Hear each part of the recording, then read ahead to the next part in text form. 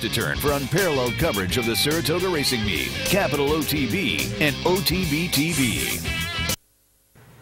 Welcome back to Racing Across America. As noted before the commercial break, we are happy to be joined now by Campbell of Dogwood Stable. Good morning, Cott. Good morning. I'm glad to be with you. And we're going to kick right off and offer congratulations on the weekend win in the Jim Dandy with your Belmont Stakes winner.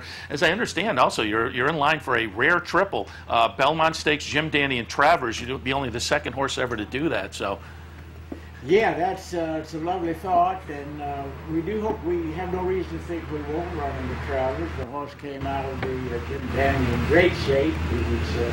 I was over there at 9 o'clock that night, giving him peppermints, and he was bouncing around the stall, so we're ready to go. And we'll watch the stretch run here of the Jim Dandy. Again, number 5, Palace Malice, gets the job done in this race. Usave's come out of the race nicely. I just want to ask you, how special is this one for you? Because you announced about a year and a half ago that you're kind of scaling back the Dogwood situation. And, you know, I think you've modified that a little bit since. But how special is it, as you scale things back, that you have a horse that has a shot at potentially a Eclipse Award? Palace Malice, I think, has now thrown himself right into the thick of that battle. So again, as you scale back, to have a horse live for a championship at the end of the season, how special is that? Well, it will certainly not accelerate one's retirement, I'll tell you that. And he's a wonderful horse to have. I used to carry about 65 horses, and now we're back to about 25, which is a nice pace for me. I don't want to chase any rabbits I can't catch, and but I don't want to leave the game, because I'm a lucky guy to make my living in the horse racing business. And he ran very well in the Belmont, as noted. Now he's strung a couple together. Were you kind of like some of the bettors out there who, boy, this horse broke the maiden up here at Saratoga last year, Palace Malice, so I think there was a lot of promise. And then it just seemed the Louisiana Derby, there was traffic trouble, good effort in the Keeneland race, the Bluegrass, and then the crazy pace in the Kentucky Derby. I think everybody was kind of waiting, let's see this horse get a clean trip. Were you the same as the bettors thinking that, and then the Belmont and the Jim Dandy has kind of validated that?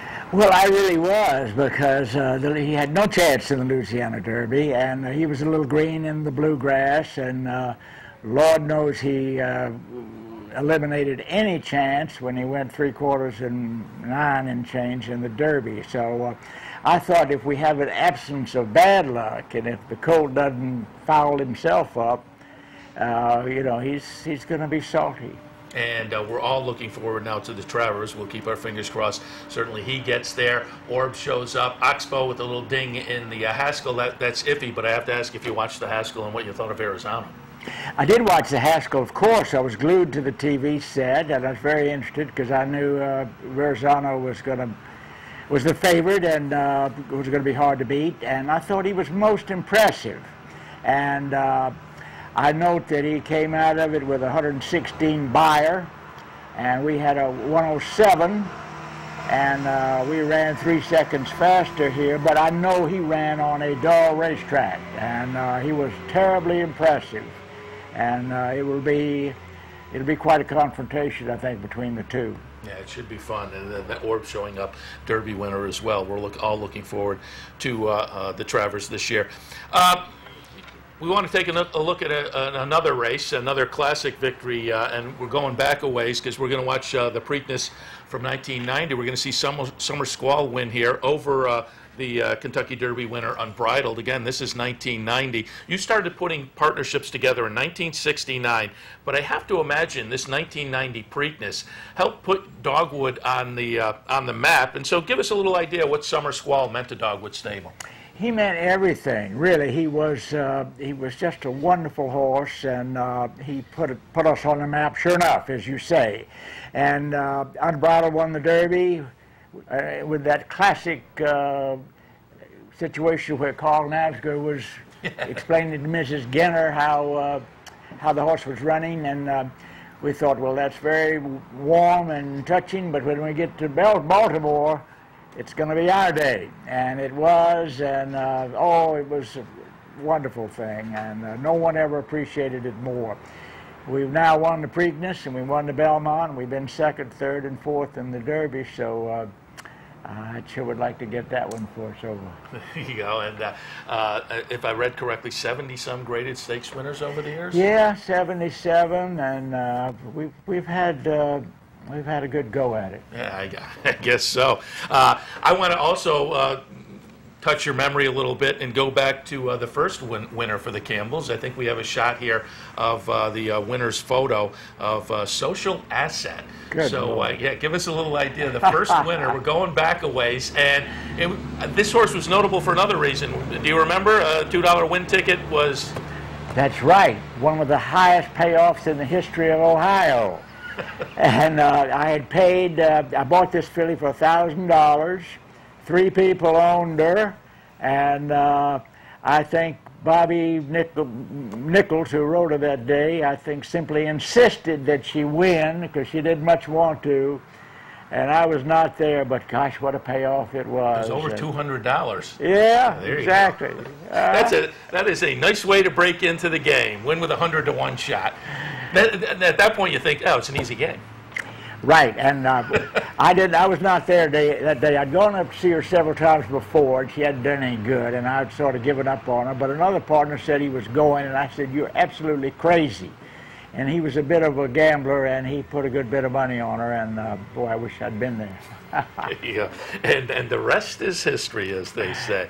I want to ask you, Scott, a little bit about Saratoga. I know, boy, you and your wife certainly enjoy the Saratoga season, and I know that because I'll read the society page in the Saratoga, and you're going to the balls and the galas and whatnot. But I also know over the past few years, I've shown up at the charity softball game with the jockeys and the charity basketball game, and you and your wife are there as well. So you're going to all the events and really enjoying the Saratoga season. So tell us a little bit about what Saratoga means to you and your wife and the Dogwood outfit. It means everything. I know Saratoga has no more avid fan than Campbell, and I've been here since 1971, and it's a highlight of the year. And it's changed a little bit through the years, but it is the creme de la creme, and we do enjoy all aspects of it. We go to the Washington County Fair, we go to Vermont, and we do go to a ball or two, and so it's a time when you take a year of your life almost and you cram it into 6 or 7 weeks. And when I go back, I have jet lag, I'm exhausted, but then I start looking forward to next year. And originally you were based in Georgia, which I guess attributes the Dogwood name, but eventually you moved to South Carolina. So what was the impetus behind the move there early in the career? Well, I had a big farm in Georgia, 433 acres with 35 people working there, and I was very proud of it and enthused about it. But, you know, after a while I thought, gee, I don't think I need this farm. We've got enough momentum now where we're rolling, and I don't think I have to have it, and life would be simpler if I streamlined things a little bit. So we sold the farm. We were sort of encouraged to come to Aiken by Mac Miller and Mike Freeman, good friends, and we moved over there. I did not intend to move my dwelling over there. Ann and I lived in Atlanta, but then we moved the horses over there, kept the office in Atlanta, but then we fell in love with what is a wonderful town, very much like Saratoga, and we moved the whole shebang over. I'm glad of it. And you say, very much like Saratoga, Aiken is a horse town. There are no, I don't think there are any racetracks in South Carolina itself, but every year there are the Aiken Trials, which are non-parimutuel kind of things, but it is a big event in Aiken. It is a big event in Aiken, and a lot of great horses have trained there, a lot of wonderful outfits through the years, and every kind of horse. Polo is big there, eventing, and hunters and jumpers, and so it's a horse town, and it went absolutely berserk when Palace Malice won the Belmont. And I'd said after the race that I bet there would be dancing in the street in Aiken when I got back. And when we drove in from the airport, there was dancing in the street. There you go. Very good. Yeah, as they say, it is kind of a horse town. And it's a horse town in the wintertime, correct? A lot of people winter in Aiken with their horses. Exactly. A lot of outfits come in there in November. Darley has a big operation there. They have maybe 85, 90 horses that train on the Aiken training track. And it's a system where you pay $1,200 per year per horse to train there, and that keeps the track up. But it's a place where horses are appreciated, and it reeks of tradition, very much like Saratoga does. Well, let me touch on, I alluded to it before. You mentioned about a year and a half ago that semi-retirement was on the horizon. You were going to scale back a little on dogwood. And then I think, as I say, you've modified that a little bit. But I have to ask you, I went to the dogwood website the other day. Seems to be a lot of 2-year-olds there. So I think we're going to see Cock Campbell in Saratoga for a while. I didn't see any yearlings, but give us an update on the retirement situation. Well, we've merged with an outfit called Eclipse Thoroughbred Partners, which has had a great success. And effective July 1, I will buy no more horses, but I will continue to manage the dogwood horses, numbering 25, until their days are over or mine is over.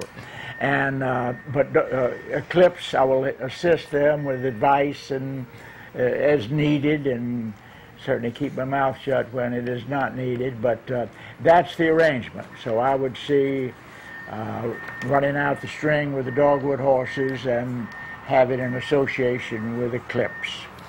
Very good. And I have to ask you, before you got into the partnership game with Dogwood, I read you were in the ad business.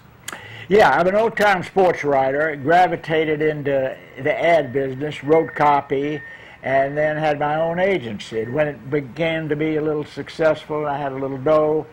I bought a horse with a couple of friends, and then I stumbled into the idea of the partnership, which had never been done. Made sense to me, and I started one, and I came up, luckily, with a very good 2-year-old filly named Mrs. Cornwallis. And she put me in the horse business, because the next thing I knew, Wall Street Journal, Forbes, Fortune were writing about this unusual concept, and I had a lot of partners and a lot of horses, and I thought I've either got to be in the horse business or the advertising business, and I sold my interest in the agency and burned my bridges, and it's been no great. Looking back. That's right. That's right. Let me ask you this, though. You were in the ad business in the 60s. I got to ask if you've ever seen the television series Mad Men. I have seen it, and I don't remember that things were like that. I don't remember that everybody had a quart of whiskey on their desk, that sort of thing, but it's an interesting program, and I love the advertising business, but I just suddenly found myself in the horse business, and how lucky I am. Yeah, that would be a good switch for me, too, if I had the chance.